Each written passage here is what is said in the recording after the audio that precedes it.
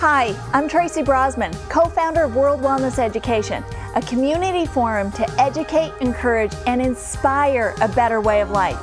Together, we can make a difference, one story at a time. In today's world, it can be extremely difficult to find that perfect balance. We have so many things that we want or need to get done each day. The economy has added additional stress on our lives, and many are out of either work or doing the jobs of 2 to 3 people. Because we are doing multiple jobs to make ends meet, there is less personal time for ourselves and our families. Many of us can't remember the last time that we really enjoyed ourselves. One of the first things to go with our busy schedules is a sense of balance. Many of us are so busy putting out fires that we forget what balance even looks like. We know we are out of balance when the littlest of things begin to upset our entire day. When we dread doing the things that normally do not bother us, or when we lose our temper easily with others. We know that we are out of balance when we do not have time for any type of spontaneity, when we can't remember the last time that we really had fun. Balance, however, is achievable in all of our lives. Balance means being able to include the things that are most important to us on a regular basis. It means allowing time in our schedule to breathe and take in a great sunset. Most importantly, balance is a sense of well-being. We can be extremely busy, but if we are taking care of ourselves, we will always feel in balance.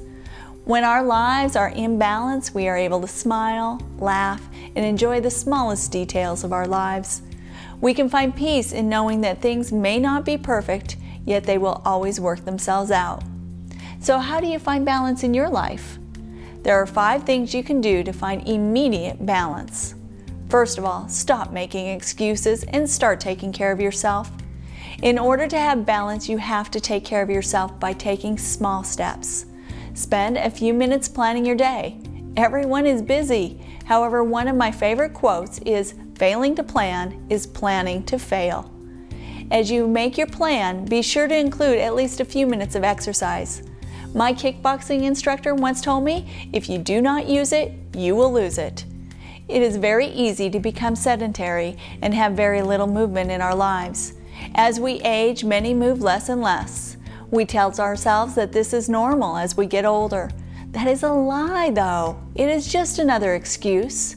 I know people who are well into their 80s and 90s, and they are still extremely active.